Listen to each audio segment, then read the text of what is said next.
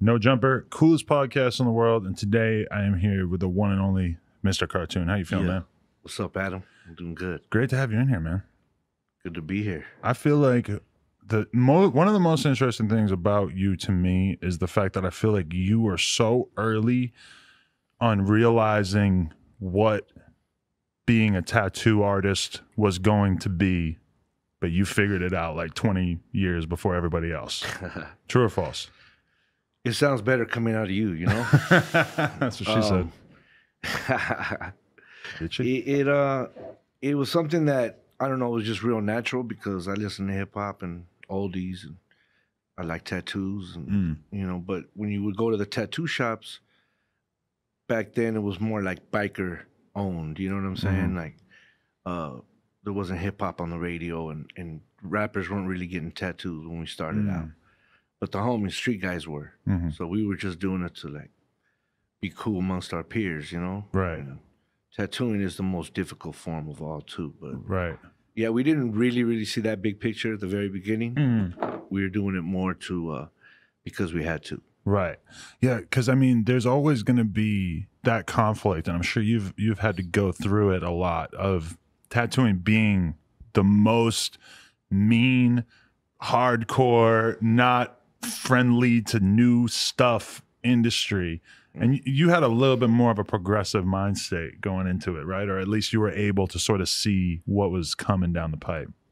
For sure. I mean, with tattooing those older OGs out, they don't even want to see you doing a t-shirt graphic. They look at that as like, you know, maybe for the shop it's cool, but don't get too fancy on us, you know what I mean? And Right. I never went to art school, like formal art training, but if you did, they shit on you. Really? That was looked down upon. Frowned upon. This was tattooing was something that was like a blue collar job, you know, plumbers, maybe electrician, and then a tattooer, and then like a guy that paints cars. Right. You know, it went in that. It wasn't supposed to, but when I got into it, I was already doing album covers for like Eazy-E, Above the Law, Black Mafia Life album. So I was doing already, that's a Kid Frost album cover. So I was like, man, you get paid this in the music business, but the hardest sport in the world is tattooing, and you get the least money for that. So it just seemed like it had a long way to go still. Right, definitely. But the tattoos were dope, but the business side of it still had a long way to go. Yeah, that's so interesting how different subcultures develop different like codes of conduct. Like a guy came up to me at my meet and greet in London. He goes, man, you know, there's this tattoo artist around the corner and he's supposed to be this legendary tattoo artist. And I asked him to tattoo my face and he told me he wouldn't tattoo my face. And we just looked at him and laughed. Like, of course you wouldn't tattoo your face. You don't have any tattoos, you idiot. This dude's probably a somewhat respectable guy because he just saved you a whole lot of torment and trauma. Yeah, and if you walk around with a tattoo on your face, every knucklehead is going to approach you and want to know why you got that tattoo on your face. Right. So you probably saved him from getting beat up. And, you know, I ain't got to tell you, you know what I mean? Yeah. Like, once the facials and the neck and the hands start getting done, you definitely attract the eyes of law enforcement and knuckleheads in the bar. Yeah, that is a weird one because I feel like I've managed to avoid a lot of that, but every once in a while. I remember like 3-4 years ago, I'm just walking down the street in my old neighborhood in Koreatown and some freaking Mexican dude runs up on me. Hey, fuck skinheads. I'm like, bro, I got like some hair on my head. I'm not a skin. I had like, you know, this much hair on my head. I'm like, I'm not a skinhead, bro. Right. I'm just like realizing like, damn, like maybe I'm moving to the wrong area. This guy's trying to press me here. Yeah, those areas are slowly getting gentrified, but rapidly that area. Yeah, it's amazing. You know, you drive through, even Hollywood right now has changed. Big time. Yeah, this was like Rebels neighborhood, and MS was down the street. And, you know, still a lot of MS graffiti around here, but the cop presence is pretty hardcore now too. They're like ninjas. They're more hid out in the shadows and shit. I was working on my computer the other day. A dude pulls up and started jerking off behind the dumpster for probably an hour and a half. Yeah, that's gonna happen over there. That's more common to downtown LA though. Yeah. I witnessed, unfortunately, a lot of homeless sex. We were just talking about that. Yeah, but once they get the erase your memory bank thing going, I'll take that part out. You'll use that. Please, doc, erase any evidence of homeless intercourse that I've witnessed throughout my life. They get horny too, you know. They do, and they got to get it out.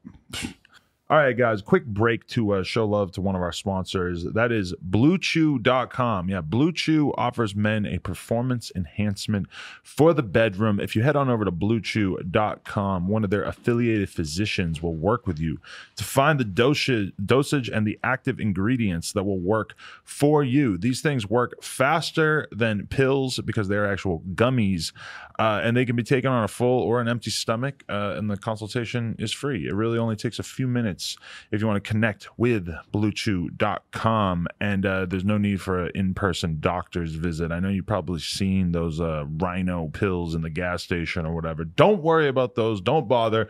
Don't go to a doctor and find out about this real deal, serious stuff. Instead, just head on over to BlueChew.com, and while you're there, use promo code Adam22 because you will pay just $5 shipping. And other than that, it's free, which is an insane deal. So go show some love to Blue Chew, BlueChew.com, Adam22. That's the promo code. Let's get back into the interview. Let me ask you this. You're working downtown for 20-something years now? Right. But where were you born exactly? And let's talk about the early days and discovering that you had a knack for art. I was born at California Hospital in downtown LA in 1969. Wow. Okay. So it started in downtown as well. Started in downtown, and my parents moved to the harbor area of LA, which is end of the 110 freeway. Mm-hmm. And I lived in Torrance. I lived in Redondo, Gardena. But I ended up my high school years in San Pedro. I graduated from San Pedro High. So that's a nice little Southern California upbringing. You get to sort of experience that whole sort of south of LA. Yeah, it used to be called the South Bay. Now Right. they call it the harbor area. I lived in Long Beach a long time, so we were out in Downey and San Yeah. Pedro and Torrance and all those areas a lot, yeah. For sure. Mm. So growing up down there is good, you know. You got white picket fence and palm trees, but you got housing projects and lowriders. Everything's kind of mixed together by the water, you know. Did you feel poor as a kid, or did you feel like your parents had something? No, I didn't know, you know, really how good I had it till I seen some of my homeboys and they were real poor, you know. Right. I had two middle-class parents that worked a lot, and they let, you know, with them gone, I went into the street. But we had it pretty good compared to them, you know. My dad was always a hustler and had vintage cars, but we're, you know, regular middle-class Mexican family in Southern California, you know. Right. Did you find yourself, or was there a little bit of conflict in your head where you're sort of like, I don't have to do this, but I'm so attracted to sort of the underbelly of this culture and the society? Oh, for sure. Like, you know, there was plenty of my homeboys that just played sports, never got into like gang life or that culture. I was attracted, you know, I didn't know the Fonz was doing robberies, you know, or carjackings and shit. The Fonz from Happy Days? Yeah, like I wanted to hang out with the Fonz in high school. Right. But I didn't know that, you know, they were gangbanging and shit. I didn't know the Fonz did that either. Is that in the show? No, Or it's just a San Pedro Yeah. version of that. That you know was what the I mean? cool thing to do, is that you were out here selling drugs or breaking in cars or doing whatever. Yeah, I mean, in the harbor area, you have two licks. You could be a longshoreman or you know, sell dope. So a longshoreman means basically you're just wrapped up in the whole union, working on the dock type world. You're a union worker that makes, you know, starts a 6-figure a year and all the benefits, and, you know, some of them become crane operators and get big bread. So you got homeboys from LA with bread driving rag Impalas and Right. having shit. And then the guys who can't get those jobs end up doing what they got to do to try to get that shit too, right? Yeah. A lot of jealousy in the mix. Guys that grow up together end up battling each other. Did Your you own people kind of. Did you think that you were going to end up with that sort of comfy job lifestyle? I didn't have any relatives that were longshoremen, so no action. You Oh, so pretty much that's how have to you have a get in. relative in there. Ah. So when I knew I loved the lowriders, you know, I didn't like going to jail. Didn't like you know, shooting anybody or robbing shit. But I like the lowriders, the fashion, the culture. You know what I mean? Like the music, the girls, all the good shit. And so Of course. you knew that about your personality, because, you know, you go through those phases when you're young where you're trying to figure out who you are. Sure. And, you know, sometimes I was having a conversation with my friends the other day who was telling me, you know, I got a buddy who, you know, he did some big drug deal, a couple kilos, whatever. Is his first time really doing any dirt. He's doing 20 years off that. So a lot of people don't really even get the time to figure out what they are as a person. They might have been able to do that a couple of times and realize that it wasn't for them. Yeah. Some people don't get to learn that lesson right away. Yeah, exactly. And I was going to high school in the 80s, Mm. you know, so gangbanging was at an all-time high. Shit was real crazy. Your own people kind of preying on you. Mm. And I got fortunate that I love to draw, you know what I mean? And I would do graffiti, you know, paint murals on the walls. And I figured out how to paint portraits of people's cars and shit, like airbrushing T-shirts. Mm. So I set up at the Rhodium swap meet. I'll go to the Slauson Indoor, and I'll set up a little 10 by 10 and start airbrushing YTs. Were you so good that in your art classes in elementary school, the teachers were looking at your stuff, being like, holy shit, he's got some talent? For sure. I drew for the school newspaper. I'd get myself out. Like, I wouldn't do any work all year. And then the teacher's ready to flunk me. And I'd pull the teacher aside and go, look, before you flunk me, I noticed that everyone brings food in the classroom. If I draw you a sign that says no eating in class in a way that's going to catch their eye, your life's going to be easier.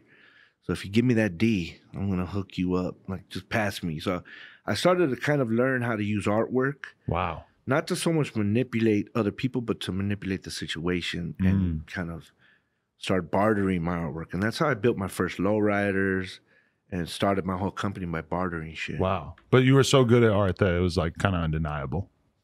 You know what? I found out that I loved drawing at about 12. Uh-huh. And my parents were really cool, laid back. They're artists too. They can draw. Not professionally, but they can draw. And with their encouragement, I kept doing it. And, you know, I put in some years and I started to get good from practicing. I think it's from practicing. Yeah. Well, it's, you got to have that natural talent, and then you need an absurd amount of practice on top of the talent, I think. Yeah, the natural talent part was that I liked art. That you I cared had enough like a to passion grind. and Yeah. like I really dug it. Then you throw practice on top of that, and then people kind of, I don't know if you're born with it or you can kind of build it as you go. You know what I'm saying? Because I've definitely had to work at it. So timing's also maybe what they call a talent.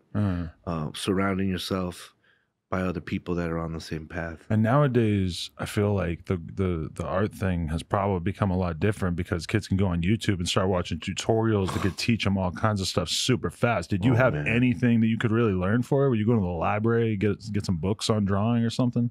I would just kind of look over shoulder of other graffiti writers, or my old man had a print shop. Like his business was that he made business cards, restaurant menus, posters, and that required artists to be around. And he made a business card for a candy paint shop, you know, that painted cars. And he goes, hey, my son's into art, man. Can I send him over there to hang out? And he dropped me off at a body shop. And these guys were candying Impalas and laying flake and pearls. Bunch of real ass dudes. Yeah, a bunch of older men that were into fucking candy painting cars and knuckleheads, and I just was a fly on the wall. And you just start soaking shit up right away? I did. I fell in love with old school cars, and I started to sweep the shop, and, you know, made a decision that I'm going to commit myself to this, and I'm going to have that shit one day. Did you feel like that kind of stuff kept you away from getting deep into the street stuff, or did you still sort of get into that whole world? For sure. I mean, you know, I was in it. Once you kind of, you know, that's your group of friends, you're in it, but you got to learn how to survive through that shit. So my friends would be like, hey, man, we're going to go to this party, and then after that, we're going to go, you know, hit this liquor store. You down? I'd be like, fuck yeah, let's do that shit. Oh, fuck, I got to go to work. You know what I'm saying? So I got a job at a young age of working in them body shops and hanging around the art and shit. And it saved me from being around the knuckleheads. And did you feel like the people that you were around, because at that age, it's very much, there's a lot of incentive to sort of prove yourself as being crazy, as being willing to do some dumbass shit just to get a rep. Do you feel like they sort of looked at you as in like, you got talent, maybe you shouldn't necessarily they'll give you a pass on not definitely robbing the liquor store? Definitely. I mean, my job was to write on walls. You know what I mean? That's what I was best at. I did just enough fighting and have to go fucking crack somebody, you know, and do this and that to let them know you're not some pussy or some shit. But that wasn't me for sure, because I seen my friends go and getting busted and start to do some time, and you go to a couple funerals in between that shit, and you're like, man, that guy was way harder than me, and he got fucked up. Right. So I better stick to the drawing shit. I feel you. So the tough guy shit's hard to win in that. Right. Do you were you doing a lot of graffiti at the same time as well? I was. Right. And so did it stand out to you that there was a clear difference between legal and illegal art? For sure. When you do illegal piece, your heart's going through your chest, and you got to focus on doing straight lines, and like what you do right now, everyone's gonna see it. So even though you're nervous as fuck, you can't let that shit show in your art or in your piece. Sometimes it would just be block letters or, you know, a tag in a bathroom, but regardless, you got to make it clean and you got to get off under pressure. Right. Then I would line up legit murals, you know, that I would trade a set of wire wheels or Dayton's for, and I'd paint their name on the side of their building, you know. Right. So I started to learn how to scale buildings and put my artwork in public and make it readable and legible. Yeah. And at the same time, KDAY was a brand new radio station. Power 106 was still playing like high energy music and hip hop at night. Right. You know, and I was like, how can I fit in to hip hop? You know what I mean? Where do I stand? And breaking wasn't gonna happen, DJing or rapping wasn't gonna happen, but I could draw. Right. So I just kind of dove in the deep end in graffiti. Wow. That's so interesting. Yeah. So what kind of spots were you hitting doing graffiti at that time? And was it primarily just tags and block letters, or had you got around to the concept of piecing yet? Well, LA and New York are very different as far as graffiti goes, but we were definitely influenced by the bombing that was going on in New York. In the 80s, it must have been impossible to avoid how crazy the TV footage of the subways and stuff looked like, right? Exactly. Like we'd watch TV shows and the trains would be trashed, you know, but it's like you're watching the Jeffersons or some shit, and he just happens to be in the subway, and you see this shit, you're like, oh shit. And we couldn't rewind or pause that shit. And there was a Blondie video, Rapture, where it has Lee and probably a Futura piece in that shit. First ever white girl rap video ever, I believe. Yeah, and it had Rio Graph, where Beat Street had fake graffiti in it. Like Remo did fake graffiti. He was dope. Remo was dope. But even back then as a kid, I thought that movie was the shit. Now as an adult, I look back and I'm like, the art department did that graffiti. That's fucked up. Like they could have got even the worst graffiti writer to do better. Right. But we were just happy to see minorities or graffiti or hip hop on the screen, you know? Yeah, definitely. It's wild when you talk about just knowing early on that it was important for you to do stuff like negotiating and somehow getting a mural that you could then use as a way to get your name out there. Like, what was motivating and fueling that kind of work as a young kid? And what made you smart enough to know that that was important? Because a lot of young graffiti artists, they're super motivated to just go and do graffiti, but they're not thinking ever beyond that. Seems like you started to think about that almost immediately. Yeah, it happened really weird. I got arrested in high school. I had 2 detectives come in and pull me out of class. And they ain't been following me for some time, but I have 2 names. I had a graph name and a street name. Wow. My street name was Cartoon, but my graph name was Flame One. Okay. And so they were looking for 2 different heads.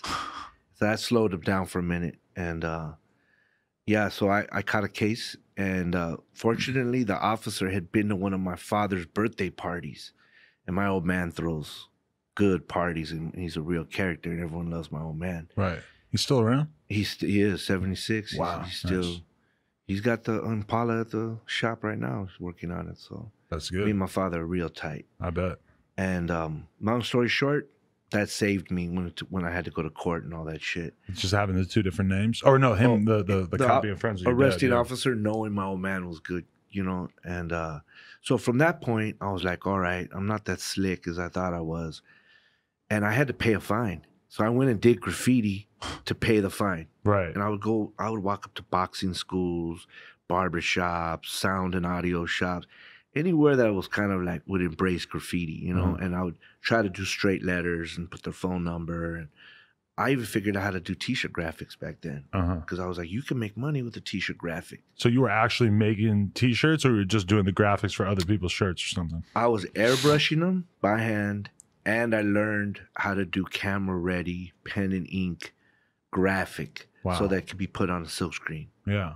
So I kind of taught myself all that shit by watching watching professionals. That's just so impressive to me. Just so few people think outside the box, and like so few people have that desire to just teach themselves things. Like, are you the kind of person that just gets a crazy amount of satisfaction from thinking up something in your head that you don't know how to do and then just tracking it down and figuring it out? Oh, for sure. It's like taking a 59 Impala that's a bucket and it looks like it's been on the bottom of the ocean and doing restoration on it.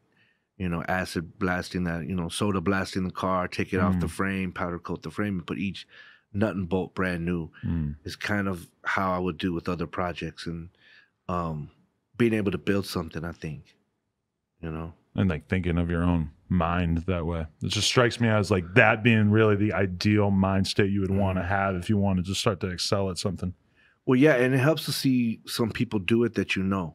So I had a member in my crew named Risk, and Risk had a company called Third Rail, and it was the first time we had seen streetwear. Right. And this motherfucker threw a tag in applique on the front of a hoodie and had like a little embroidery on the wrist and a woven label. We were like, what the? And the woven label said like, fuck you on it or some shit like that. And we were blown away, man, that first of all, the homie did it. Second of all, he said, fuck you. Third of all, this was some quality shit. Yeah. And up to that point, street fashion in LA was Navy surplus stores. So you would go and you could buy Carhartt, Ben Davis, Dickies, in big sizes and men's sizes at these shops. And they were meant, they had like Swiss Army knives, a bunch of bullshit you didn't want, but they did have Carhartt and thick ass raw denim jeans, Levi's raw denim. And we'd go to JCPenney and buy white t-shirts. And that was our fashion. Right. And growing up in Southern California, you don't have to have layers of jackets and all that shit. You get one jacket. But seeing your friend be able to do that, like, you know, when you're at that stage in your life, even having a custom t-shirt seems pretty cool. Nowadays, everybody sort of understands that it's easy to make a t-shirt, but seeing custom embroidered stuff like that must have made you really just be like, holy fuck, we can make our own shit that is this high quality. Yeah, and it was because I seen my friend do it.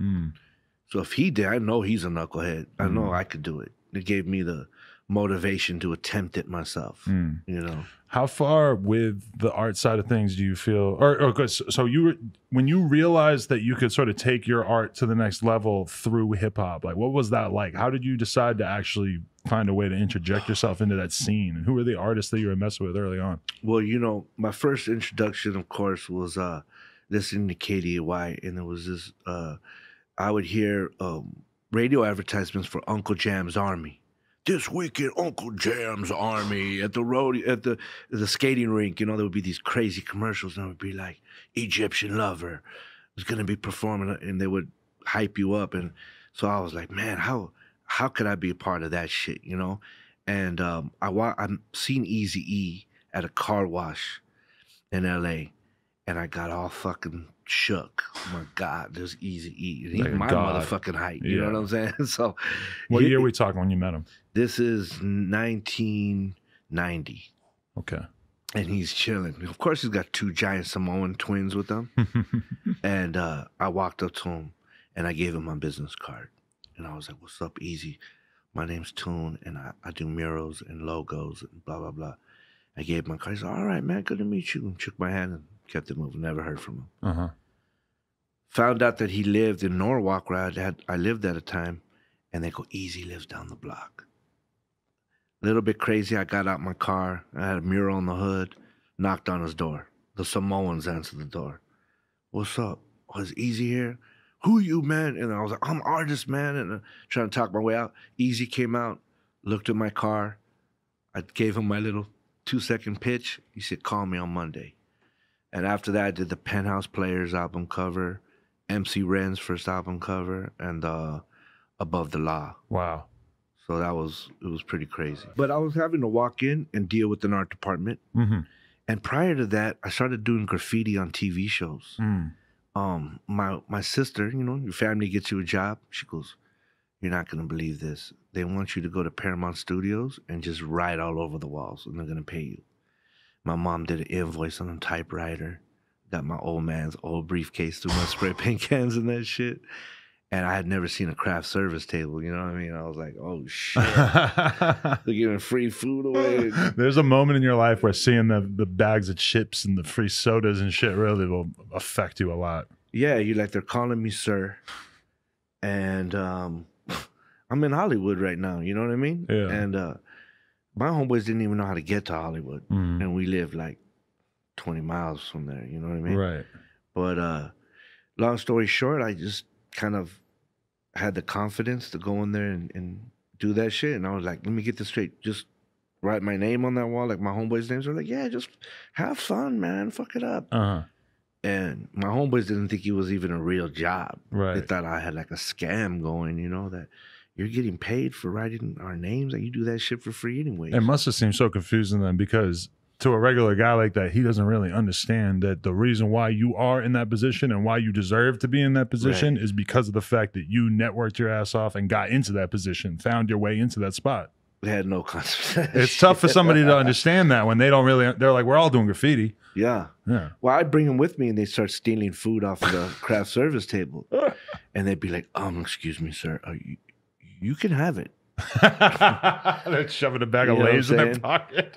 And then, you know, they start punking the PAs. Once they figured out oh my God, they could get over and that everyone's kind of soft, I realized I couldn't bring them back to, you know, don't bring your homeboys to work. You know, I guess is the moral of that story. That's a weird lesson to learn, huh? Man, they go hit up the bathroom and shit. Oh, you know, my God, that's too funny. Hit on the intern girls and shit. Yeah. Damn. But so were you at the time doing all the artwork for the different people that you fucked with genuinely on a musical level? Did that also kind of start to make you feel like, I want to do something bigger than this, because you sort of turned to the tattooing stuff soon after? Was there a level to which you were sort of just not really 100% content with doing the album art and that side of things? Oh, for sure. Like, anytime I get good at something, I'm ready to move on to the next. So I'd already kind of conquered some of that stuff, and seeing how the flow and seeing how hard that music business is, like to chase a check and people are full of shit and this and that. I started to learn that also. At that same time, I started getting tattooed and hanging out in tattoo shops, and you smell the green soap and motherfuckers getting sleeved down in there. You know what I mean? What was the tattoo world like in this year, early 90s? Was it starting to really like emerge into its own thing? Is that the era that you got most of your sleeves done? Yeah. I definitely got all these tattoos in the 90s. Because the game, you know, we think about tattooing having changed so much. I'm just curious what stage it was really at that point, because this is before tattooing had really gone mainstream, but it's maybe 10 years or so before it went mainstream, so it still probably had a little bit of that seeping through. Sure. It was not jewelry yet. For now, an NBA player gets a contract, he's going to hit the jewelry spot, he's going to get his ride, and he's going to get tattooed. Because the tattoos, they realize, is the dedication to the culture. You know what I'm saying? It's commitment at its finest. So, but back then, it was more, there wasn't a lot of brothers getting tattooed. You know, the Mexicans had full sleeves, like the homies, but a lot of them were done by single needle by doing time. So if you had sleeves, they would ask you where you do your time at. Right. This was the emergence of regular guys, working guys getting sleeves. And a lot of them worked in the business in Hollywood. And Ed Hardy was probably the biggest star amongst us. Right. Mark Mahoney was a big star. Jack Rudy, Baby Ray, Bob Roberts.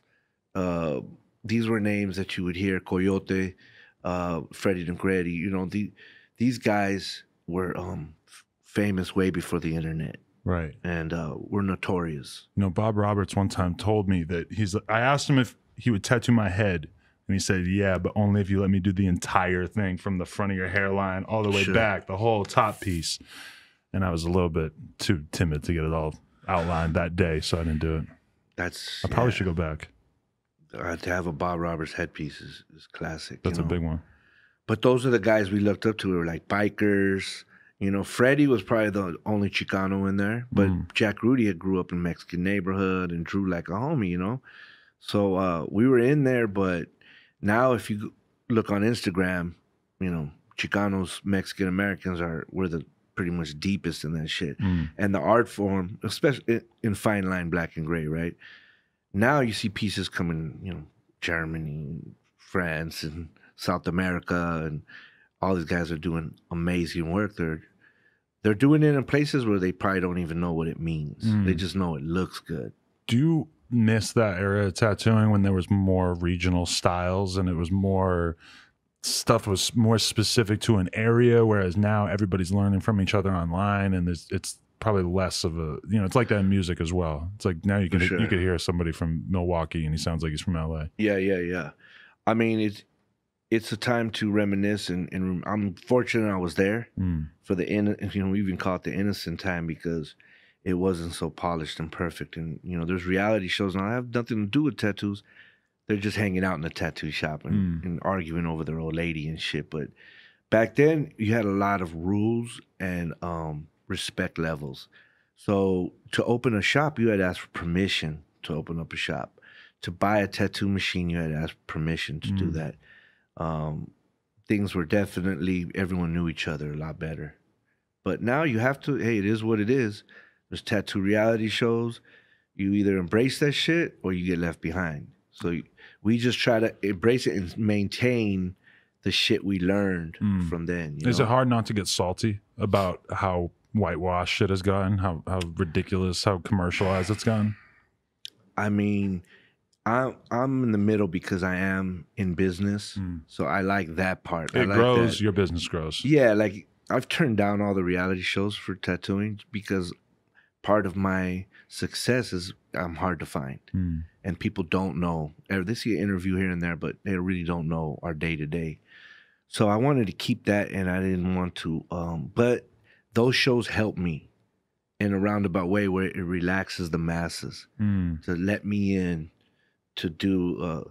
Right now, I'm doing the LA Clippers merch and Modelo, and I got 2 vans coming out.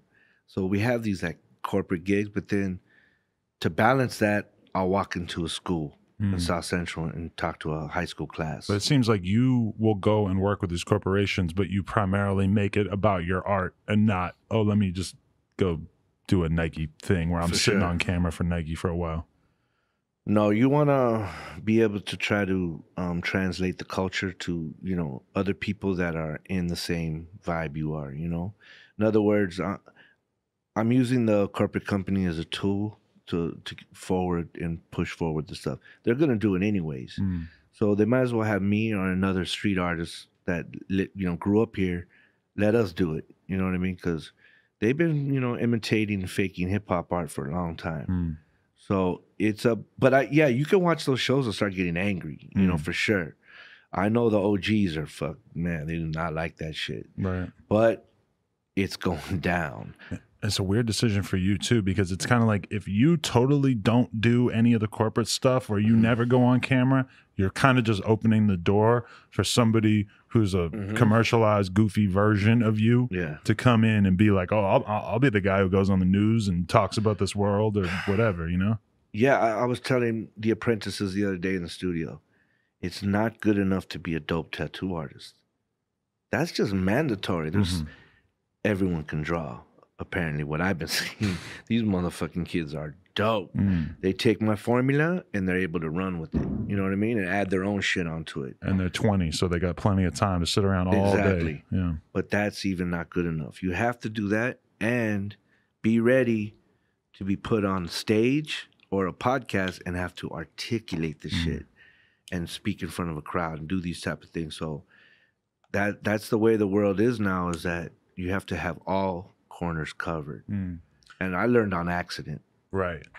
It feels like you, for years and to some extent still, became like the default hip-hop tattoo artist, where if you asked a rapper, who you fuck with as a tattoo artist or who did this or whatever, if you were ever going to see a tattoo artist in a hip-hop context, it was Mr. Cartoon.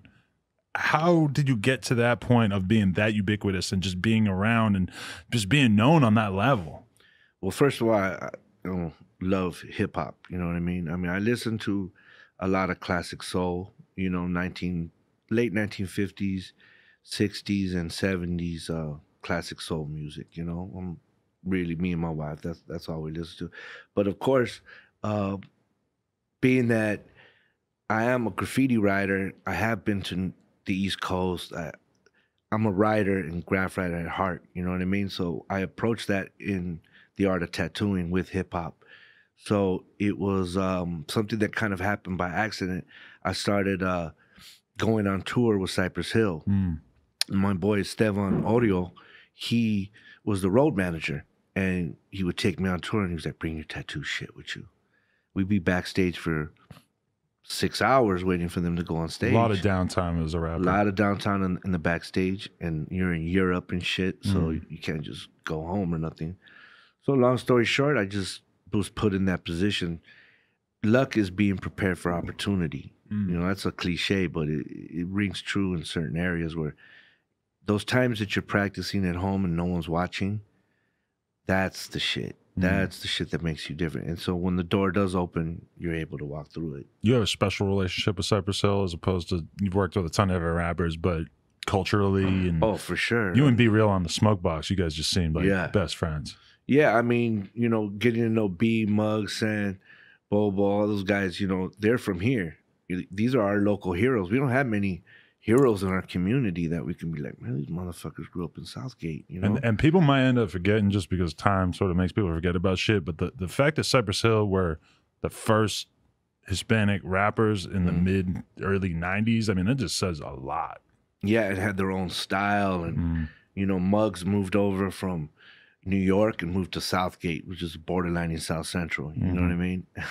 You know, Muggs had to fight everybody, and you know, he's a character, man. But he is the overseed like master of that whole thing, you know, being able to mastermind. So I watched these guys do press. I watched them go and do interviews and how they moved, and they had managers and accountants, and so I started to mirror myself after that. You know what I'm saying? So you are, your mom says, you know, you are who you hang around. So being around people that are a little bit further from you, man, it fires you up. That's so interesting because like the same way that you were looking at your friend who was doing murals or whatever, now you're all of a sudden looking at Cypress Hill, but you're thinking, well, they're doing the music business and there's already a very established formula of how you make money off of music. Right. Tattooing is very new for that. Art in general, in a hip hop context, was sort of, it was new. The idea of like really thinking of yourself as somebody who is really forming their business in the hip hop scene. Was that sort of a similar thing? You're watching Cypress Hill and you're like, I could be this professional and organized, and I can have these relationships. Yeah, when you see street guys do it, it makes it dumbs it down to where you can understand it. Hearing Suits talk about it, it's hard to take in, but seeing the fellas do it, you're like, oh shit, I could do this. So I mirrored them by going to say, I'll go to Japan, and I'll go to the northern part of Sendai, and I'll put snipes up on the poles that I was there, and then I will go do press. I'll do any interview I can get my hands on and do it in Japan. And I would work my way down city by city till I end up in Osaka. And I'd stay there for like 3 months in Japan. Really? And that's how I started to build my shit. And I would do what they did. Press, interviews, anything I could do. Stickers out, merch. And started to try to step out of my body and say, if I was managing this artist, what would I do with them? Right. You know, Japan in particular stood out to you a lot though, because they have such an interesting history of how they view tattoos. I was in Japan and I tried to use the friggin' gym. They're like, no, nope. You look like a gangster. I'm like, do I? Okay. It's weird that they tell gangsters they can't go in somewhere. I know. If I'm such a gangster, let me in. Shouldn't you be scared of me? Yeah, you're supposed to be scared of me, motherfucker. You know? I never really. That's just how Japan is. It's unspoken. They have their own saunas, their own gyms. They go to their own shit that they own. Yeah. For as taboo as it is, that country has been doing tattoos longer than electricity has been around. That's why they do it hand poke like that, because they were doing fucking tattoo machines. But were you finding people that were excited about your tattoos in Japan? In Japan, I started going in 1992. Right. Doing murals on their lowriders. Nowadays, I'm sure you have a ton of interest, but back then, was it a little different? Back then, my friend came to me in 1992 and goes, hey, Holmes, they want to fly you to Japan to paint a car. And I was like, what? You don't know anybody that ever been to Japan at that point, right? Yeah, and what does that have to do with low riding? And it was like, nah, man, you got to understand. They're into that shit. They look like homies, like essays, and some of them look like blood and Crips. They go into a tanning booth, and they cook in there and come out with fucking cornrows on and Jerry curls and shit. You're like, what the fuck? And they were doing that shit, like thousands of them. Still to this day, when I was in Japan a couple of years ago, they were so excited. These dudes in lowriders pulled up outside of the shop we were at. They're like, just like Los Angeles. I'm like, whatever you say. Yeah. Like, I ain't seen one of them in LA. I don't see a lowrider in LA unless you go out of your way to see it. Yeah. These dudes are driving around in lowriders in Japan every day, all day. I mean, that's just it, is that they're perfectionists. You know what I mean? Like, don't underestimate the Japanese, because when they obsess on something, they get it down. And they almost rescued the whole culture of lowriding in LA. Really? Because they bought all these cars overpriced. Wow. You know, they paid double up for a rag, Impala. And as a result, homies here were able to open up restoration shops, and they were able to have all this work. Wow. So they really did, by imitating us, they ended up helping us. That's amazing. So they're just so detailed, man. And we still go back over there. I'm doing a collab with Neighborhood brand, where I'll drop those vans and like a whole capsule. Are there any other countries that in particular you have real strong relationships with in terms of doing work there and just the people? Sure. We go to Thailand every year. Okay. So Bangkok's a yearly trip, and the high society kids out there are all sleeved up, going nuts in Lambos and fucking, it's crazy. They have these 13-story malls with Rolls Royce dealerships, and then you walk outside and you're in a fucking slum. Right. So, but they're beautiful people, man. Thailand's a little rough. Yeah, but it's not violent. You know what I mean? They're Buddhists, and they're really, really chill. It's real safe there. Right.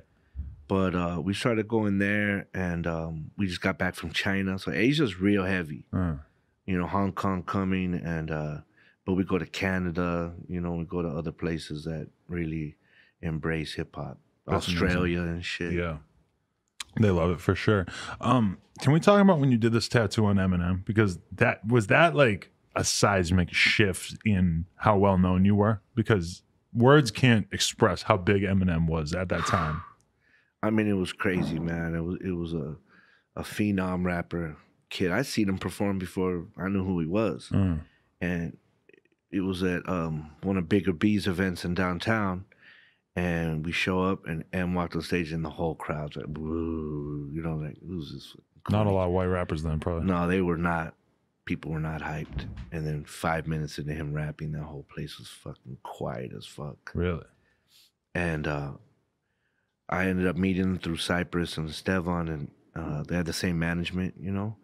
And once I tattooed him, I no longer needed a portfolio. Back then, we used to have portfolios, right, where we had all of our shit in photographs in these books, and we send them to record labels. And you really didn't need to bring it around anymore, just because the Eminem tattoo was so famous. He was just on so many covers of magazines, like that, you know, with his fist, his arm out, bicep out. And he just did that. He didn't like go crazy and do the rest of his arm, so that thing really stood out.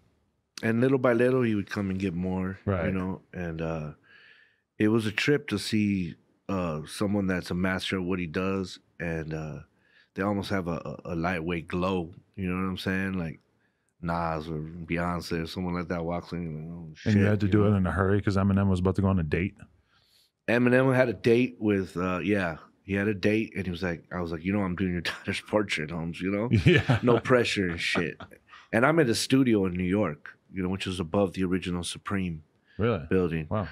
And yeah, so you know, it's always a pressure situation. When I went into the 36 chambers to tattoo Method Man, everyone was there smoking, drinking, the lights, the chairs are, you know. Compare that to working in your studio with perfect lighting, your exact equipment. Is it a completely different ballgame from your perspective? For sure. Being on the road, you have to pack everything in Pelican cases.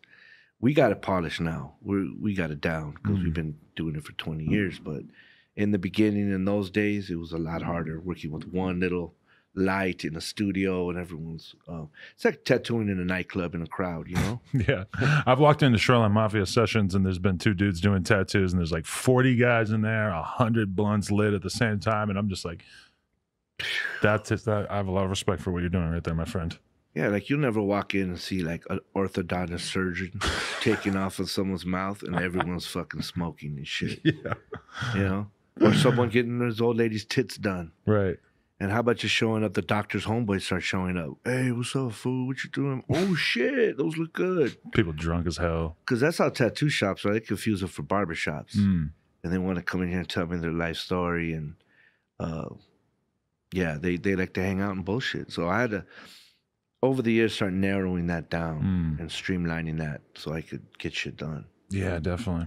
So when you look at your life these days, how you like to structure it? Like, you know, I'm sure you could be doing 80 hours of tattoos a week if you wanted to. How much do you bite off? Where do you find your sweet spot at? Because I'm sure you're not doing the tattoos because you need an extra couple $100 in your pocket. Right. You're doing it because it's an enjoyable part of your life. How do you schedule it? For sure. That's a job in itself. So you have to, when I started watching M and 50 and all them when they were new and how they were moving, they told me, hey man, you need a manager. You need some help. Like you're doing everything yourself. You're negotiating the shit. You're answering, you know, calls or email back, and you're doing the tattoo. So you need to let go of some of the bread and bring someone in. So that's when I think it started to change, when I started to get some help. My guy Hunter, he's been here for 13 years now. He, you know, from England. So when they hear a call back from me, it's with the Queen's English. So, you know, the price goes up. Right. That's a good point. But I had Smiley from White Fence answering the phone, but it just didn't work out. Mm-hmm. So I try to keep the homies around and keep them employed if I can, you know what I mean? But Hunter's job is to be able to space all that out. So all you artists out there, eventually you're going to want to space out your artwork. So this much tattooing, we streamline that down a lot and only work pretty much on a lot of repeat clients and choice new ones. And then I have to do illustrations. So I have to pause from that and start drawing, say, the Clippers artwork, right, for logos and t-shirt graphics and apparel. Then from there, you're going to go and you have to do a painting. Christian Hosoi is doing a thing with Ruka, and I got to do a painting for that. And every day is like this for you, where it's just you're bouncing around. You're doing tattoos, you're doing art, you're doing a million different things, right? Yeah, and then you got to come and do an interview and be able to, like, break that shit down and have current projects going, like staying. Like, I just went back to China because I haven't been in China in 10 years. And I had to go reintroduce myself to a whole new generation of kids that are just learning about tattooing and hip hop. Right. So you have to be strategic, but a lot of times too, we do a lot of outreach. Right. We go into junior highs and high schools or bring kids to an event, and I tell them, you know, my formula, and I kind of dare them to do it, and tell them that, hey, maybe if art's not your thing, installing car stereos or learn how to do body and paint. Do you feel like you get a lot out of that experience of having those real conversations with people? I do. I started doing it by mistake. My friends became art teachers. And they were like, hey, man, the kids will listen to you. Come over. You know, you got tattoos, they'll listen. And they, you know, they just want to ask me how much to fix their fucked up tattoos. These kids in junior high and shit. Right. I'm trying to give them the fucking keys to the game right here. And Yeah. Well, how much to fix this? You know? But sometimes they say if one kid pays attention, you did good, you know? And sometimes the one kid's me. And as much as it's maybe not necessarily the most efficient use of your time, I feel like it's important to do human shit like that. You know, just have a real human connection with some kid. Yeah. Can do a lot for your mind state. Especially when we do these type of, we have our jobs are kind of off of our imagination, our passion, our detail, our like, we got it good, right? Yeah. So in order to keep in my head, the only way I can keep this is by giving it away. Yeah. Right. So my old man's like that. I've been raised like that of, you know what? You got a fucking dream life and you need to help others along the way if you can. I like that. The only way I'm going to keep this is by giving it away. That honestly, that just hit me. Because there's a lot of truth to that. Well, when you try to hoard it, when I tried to learn, these old dinosaurs, these angry motherfuckers, they didn't want to give me nothing because they thought I was going to use it against them and take their work and underbid them. Wrong picture of me. That was not my intention. But in a way, they helped me because they made me take apart an airbrush and put it back together, or figure out how a tattoo machine works, and you got to learn. So, but I'm not going to be there every day for these youngsters. I'm not going to give them my cell number. So this is it. Right. But I'm hopefully I'm planting a seed that if they work hard, get their shit together, they can do it. Right. Because I mean, people inspired you. It's like you owe it to other people to do that as well. I did get helped along the way. There were people that took the time and they say, "Hey, Tune, you're fucking up, bro. Stay away from that dark shit." And I mean, also I work for Hustler magazine. I've done Jules Jordan's logos. Oh, I know Jules. Yeah. So working for Hustler, I mirrored Larry Flint's limo. Really? I put pussies hidden into orchids on the side of his limo. There's this hotel that we go to for brunch sometimes, and Larry Flint, we can always just tell because we see him in there. He's got a gold wheelchair, and then also he's got this big ass car out front that says Flint. But he doesn't bring the lowrider out. Yeah, I mean it was just like a Lincoln limo. Okay. But only he can get away with like life-size nude women on the quarter panel of his car. That's too funny.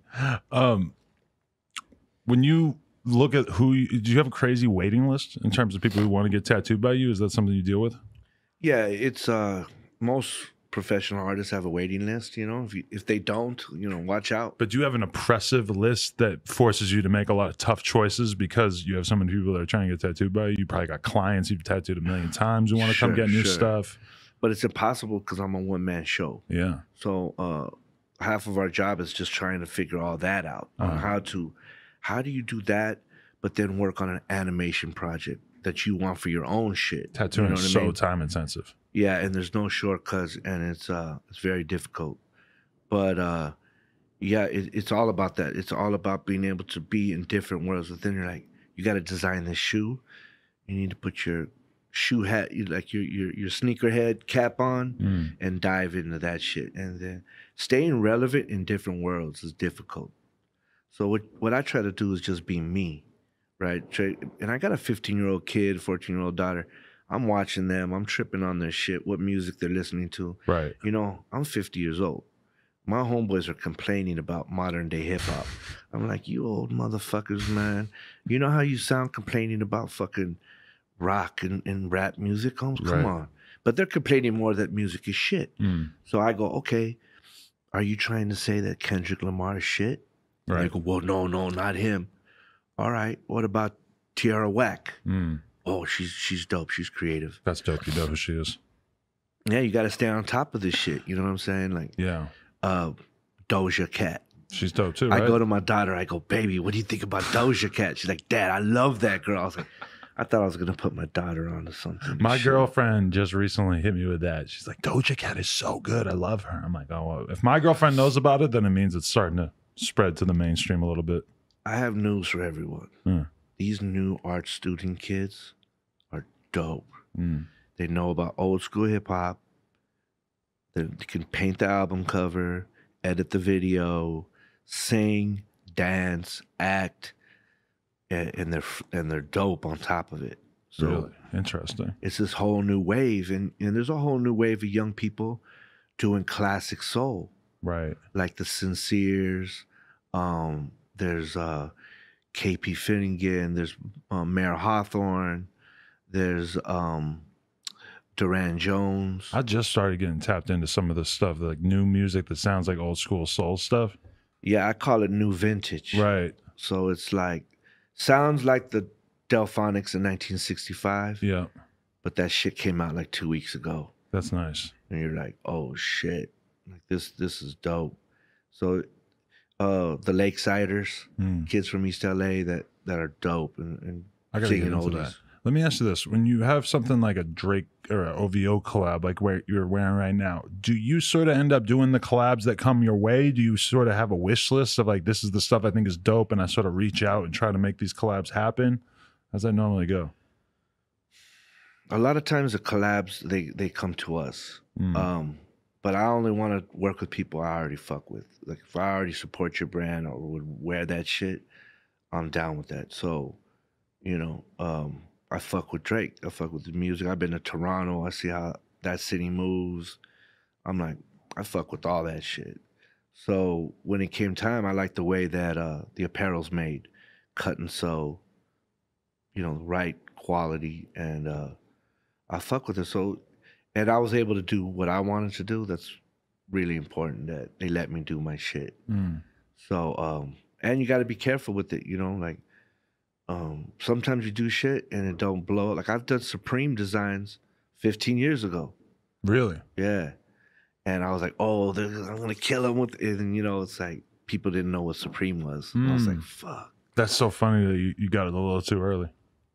I mean, yeah. I mean, I was there, though. So I was like, I put my flag down before you motherfuckers. You can still say you did it at the end of the day, yeah. And I do holiday windows, like Gold Leaf, the Supreme store window. Oh, really? Wow. Like that is painstaking work. Really?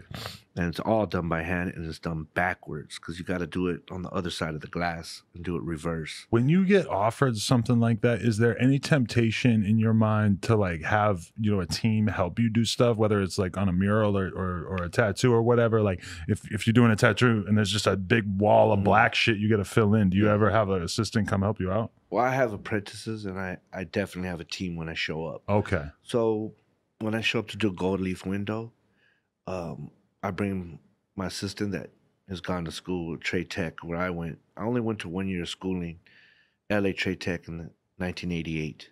And he went there in like 2008. But he's been trained the same way, so he'll definitely help me with, half the grunt work on that shit. Okay. Tattoos, I do them all myself, but they help me get the pattern ready, shrink this shit in Photoshop, size it up for the customer's arm. Now they're starting they're prepping the customer's arms. They're stepping up my station. So I just really have to step in and go. Do you love downtown LA? Part do you ever want to get out of there in terms of going to an area that might have more customers or? No, I mean, I don't do walk-ins. So I could be anywhere and run the same thing. I actually moved out of downtown a couple years ago and it just started getting crazy gentrified. I mean, everything was out of control. Right. It wasn't the same place. And a lot of the artists that grew up there are leaving. You just can't afford it. You know what I'm saying? The studio I had for $3,500 a month, it's $25,000 a month. But I'm a member at Soho House in downtown. So there's my office in downtown. Really? You just pull up there whenever you need to have a meeting and do shit, but I have a full-blown studio in LA. So, but it's super private. But I'm building a showroom in Santa Monica. So Santa Monica just lifted the ban on tattooing. They had a ban? Yeah. Whoa, for a long time. What the fuck? Keep the riffraff out. Damn, I didn't know that. But now the riffraff are ball players and musicians. They got millions. Yeah. So they've opened their mind, Right. So that's my goal for 2020 is a new studio that people can go take a picture in front of the gold. It's still private and shit, appointment only, but we'll do drops out of there and make shit happen. At 50, do you feel as driven as you felt when you were 20? Oh, I definitely do. I mean, I don't know. I feel the same way as like out of my eyes, I feel the same age as these youngsters. You know what I mean? I look in the mirror and I'm like, oh shit, it's me. But I feel like I'm barely scraped the foam off the latte. Like this shit is so wide open. We live in a place where if you decide to make a certain type of company, you can do it. Right. We went to India last year and we came back on some super grateful shit, humble shit, Yeah. With hard work, you could do everything. And I'm just starting over in other things like animation, right? I just I did something for DJ AM's documentary. Really? And RIP. And I did something for that doc. And I'm working on these other projects I can't really say right now, but I'll come back and tell you about them later. But yeah, I'm starting over again, in that world. And it always seems like we're starting over. But like tattooing and stuff like that, even though we got it down, now you're making supplies. You're doing signature machines. Oh, really? You do all that now too? Yeah, the product world is out of control with that stuff. Really? Interesting. Yeah. That's dope. Eventually, everything will be branded. I just did a collab with Stance, and I did my own boxers. Okay. So it's like I've done an Axe body wash. You did that as well? Wow. Yeah, with P-Rod. So it's like eventually our shampoo, our toothbrush, boxers, everything about our life, one of us will be in the design room, even if we don't own the corporation. Did you ever get burnt in one of those situations where you felt like a company didn't really do you right and sort of took your name and did some stupid shit that you weren't cool with? I mean, I've worked with some real shitty people, if that's what you're asking. Not so much the big boys, because they can get sued, right? So I haven't had to sue none of them, but it's the smaller guys you got to watch out for. It's the guy you meet at the club or the coffee bean that's bragging, I could do this, I know this guy. And a lot of times they're full of shit and they're thieves, and they'll, you got to watch out for all those. So it's on the come up. Nowadays, I'm going in with a lawyer and a manager. You know what you're doing. Contracts are being signed. I mean, it's pretty, deep nowadays. But when the 20 years I wasn't there, I had to do a lot of the stuff on my own and got burned sometimes. Sometimes you would get stupid overpaid, and then someone else would dodge you for the money. So it all kind of works out in the end. Do you, if you were to be looking at somebody, 20, 22-year-old kid or whatever, and he's just started going in the game, he reminds you of you, what would be your way to advise him to get into the game? Because nowadays it's like you could do the apprenticeship thing at a tattoo shop. You could also probably start making YouTube videos of you drawing or painting and create a fucking following on your own. Like, what kind of advice do you give? You have to do everything. So you have to make a little channel for yourself where you're drawing and sketching on YouTube, edit that shit yourself, post it, go out there, be at the right events, find out, hey, man, there's a video shoot over here. I'm going to go to my friend's PA on. I'm going to go and help out. Hang around other artists, you know what I'm saying? And start at the very bottom. Go to a tattoo shop, you got a tattoo, go get a tattoo. You like the way the vibe of that shop? Hey, man, if you ever need any help, you need the fucking floor swept, I notice your bathroom's looking a little crazy, I can help out with that shit. That's how I got my apprentices. They were tattoo customers or clients, and they ended up saying, hey, how could I be of use? And next thing you know, they're going to fucking dinner with you. So it's like, if you can at least get yourself into the position to start at the bottom and work your way up, that's the way in. See, some people look at it wrong. Oh, man, I can't fucking take orders from no motherfucker. You can take orders from someone. It better be some cool motherfucker where at least they're playing music that you like. And like, you got to want to do it for free. You're going to do it for free for a long-ass time. And just to get your name out there and just to be in the scene. Just to build a reputation, be known as somebody that's easy to work with, good to work with, all of a sudden. And then if those original people that you've been working with, like maybe somebody else is going to take notice and maybe they're not treating you right, but you got a nice reputation now. You're meeting more and more people. Maybe somebody's going to offer you a job. Somebody's going to, That's how it stacks up on top of each other. It's small successes that you do on the daily that stack on top of each other that equal something big a year from now. Same thing with fucking up. Failing to call someone back. Failing to pay someone back you owe money to. Failing to do this. All that shit stacks up, and then you get hit over the head with like failure. So I don't want to get too deep, but if you you surround yourself by that shit, you're gonna get burned. That's for damn sure. But how you act when you get burned usually dictates on where you're gonna go. In other words, if you go into a ball and like, fuck all these motherfuckers, everyone's out to get me, I can't catch a break, everything's fucked up, you're going to be there. Ultimately, it's all about survival, and people end up respecting the people who actually are able to be around for a long time without melting down and fucking it up. And how you perceive what happens. You're not in control of people, places, or things. All your control over is how you feel about it. There's people I can think of who, even within the last couple of months that we know, who maybe they did get burned in a bad situation, but then they acted like a bitch about it and they were all crying about it on social media.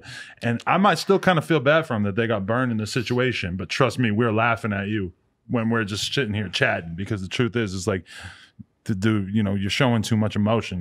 You're putting your shit too out there on blast. People aren't going to trust you if you're just out here acting like that emotional, That's the hard part. Now everything's filmed. Oh, shit. Yeah. You got a camera on everything. Everyone's got a camera phone they're busting out. I can't even go to a concert without everyone with their phone up, dog. Mhm. So it's that part is it's bad. Who's gonna watch those videos? Right. You know, you're there. Are you, you know, you gonna go home and watch that shit? It's Yeah. just crazy. Man, because the other day I was watching a video of Spider Loke pulling up to chat with the game and Snoop Dogg in maybe 2000, like, or actually no, it was G-Unit era, so it was like 2003, 4, and I'm watching it and I'm just watching it. I'm thinking, man, this shit look crazy. And then I remembered it looks crazy because you got all these famous motherfuckers in the room and there's nobody filming. There's nobody who's got their phones out. All that got missed. And that looks crazy. Yeah. That's shocking to me now to see that on camera. It's shocking. Things have really changed just from 2000. 2000 was a great time, man. I mean, there was like, that was maybe the Murder Inc. era, and we were just starting to put rims on cars. Like that shit became like really available, and you know, 310 mortaring, all that type of shit, man. LA was good, man. So, but we still bust out lowriders. You know, you'll see us on Hollywood Boulevard on a random Saturday or Friday night. Yeah. The cops these days are much more chill about that shit. They are about lowriders. Yeah. Really? That's good to know. I didn't know that. They're hip-hop cops, you know. They know the lyrics to fucking Dope Man and shit.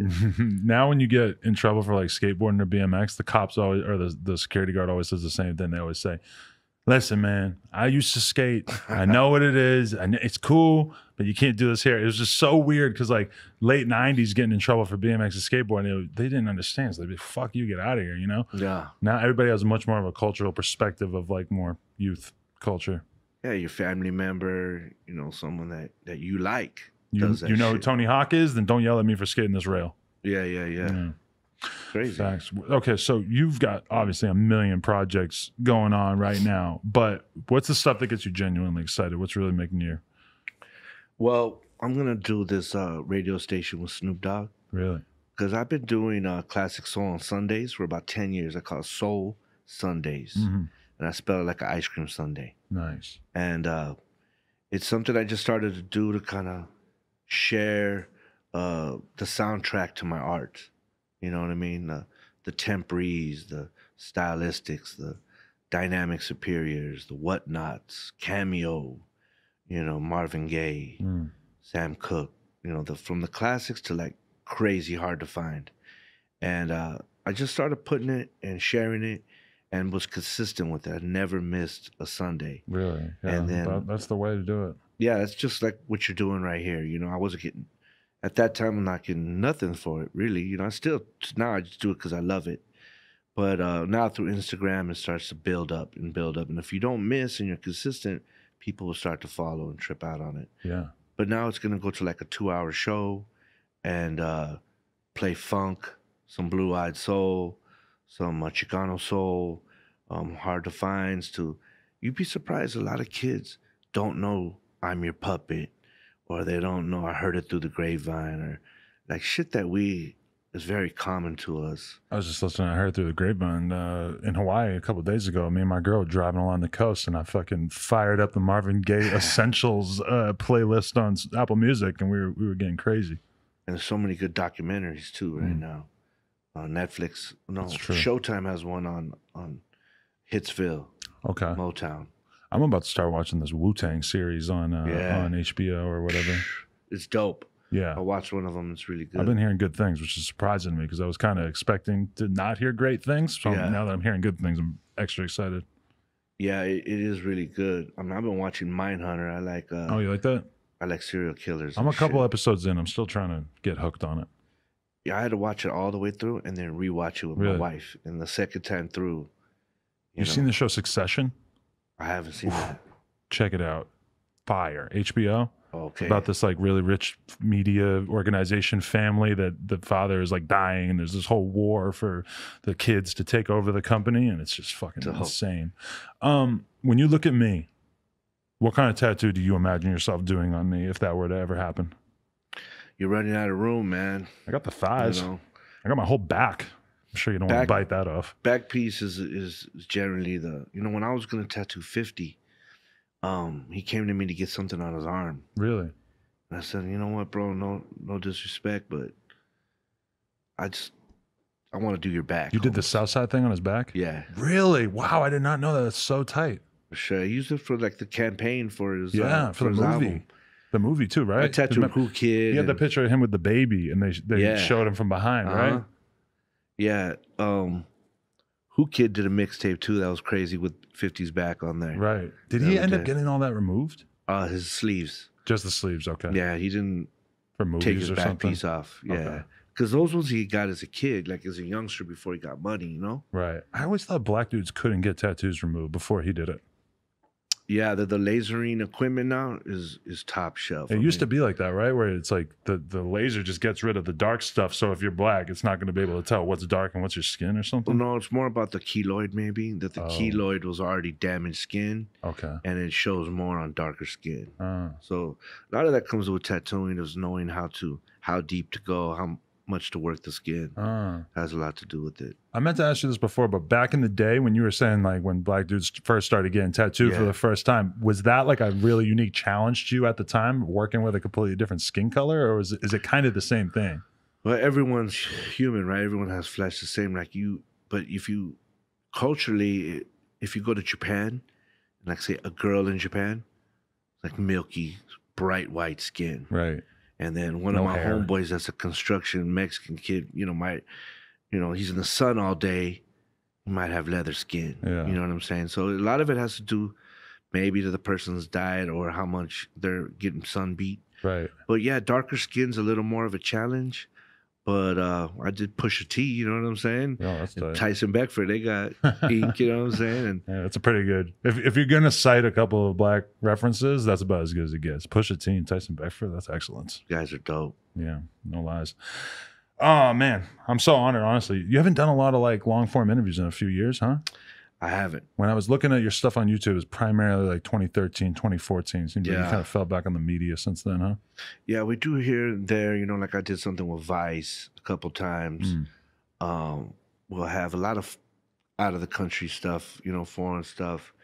But yeah, we try to hold back a little bit. I'm working on a documentary of 25 years of footage on me tattooing. Wow. And it's directed by Estevan Oriol. That's going to be huge. Are you is the idea to produce it and then try to figure out who you're going to try to pitch it to in terms of the streaming services and stuff? We're pretty much clear on one of the big guys is going to get it, That could, if you had that come out on big Netflix documentary about your whole career and stuff, that could be another huge wave for you. That would be amazing.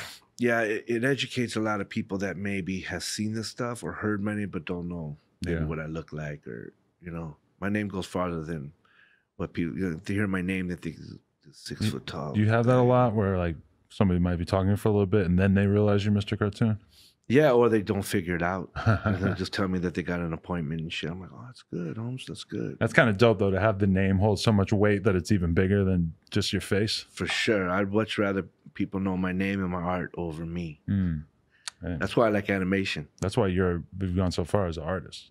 Because a lot of people at some point would have tried to make it more about their pretty little face talking on camera. You really care about the art, Yeah, the mystery fact sometimes is better to be seen but not noticed in a way, but stay in the pocket. I've been watching this Bobby Caldwell video from 1978. If anybody has YouTube up, what's that? Who's he?